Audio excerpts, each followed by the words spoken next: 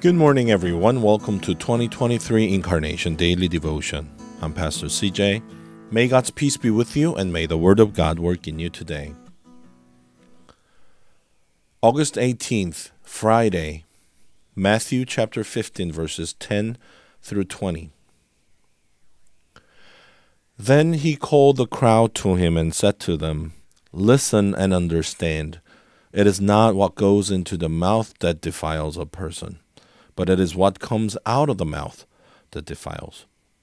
Then the disciples approached and said to him, "Do you know that the Pharisees took offense when they heard what you said?"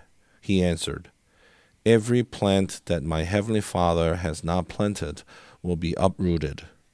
Let them alone. They are blind guides of the blind.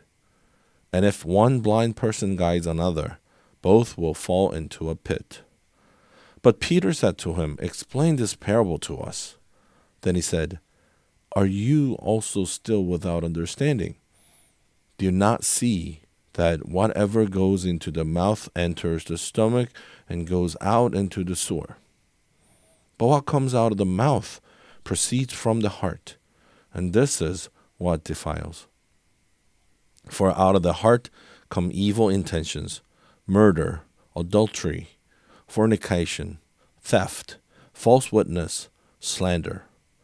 These are what defile a person, but to eat with unwashed hands do not defile." Amen. The scriptures are full of instances where Jesus clashed publicly with the Pharisees. The Pharisees were an important cohort of the Jewish religio-legal system who emphasized the importance of rules and rituals concerning purification and defilement for all Jews, not just the priests. As important as the law was in guiding the nation, Jesus said that the Pharisees had become rigid and legalistic. Saul was a prominent example of this Pharisaic passion. He was a genuine circumcised Hebrew of Hebrews, but was concerned more with the outward appearance than the spirit of the law. Jesus criticized Pharisees like Saul for ignoring spiritual matters of justice and mercy.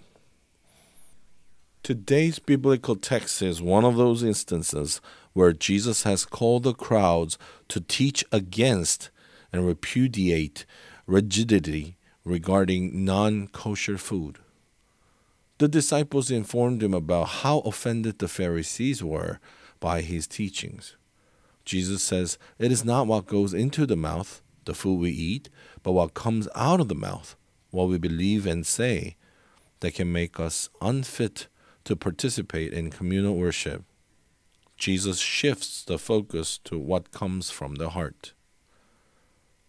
Today, there are many Christians who are obsessed with matters of rigid religion. We are experts of our church's polity and are ready to defend that with our lives. Yet we are less concerned with discipleship and spiritual formation. Jesus calls us to deepen our faith and spirituality beyond the legalism that has brought much division and hurt to our churches. Let's pray. Lord Jesus, fill our heart and mouth with life-giving words. Amen. Once again, thank you for joining this morning, and I hope to meet you tomorrow. God bless you. Have a wonderful day.